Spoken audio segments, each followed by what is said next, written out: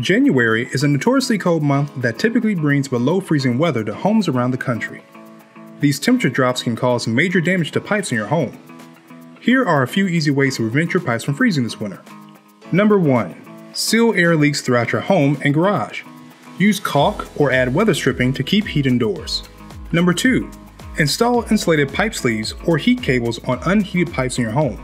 These can be found at most hardware stores. Number 3. Disconnect and drain all outdoor hoses.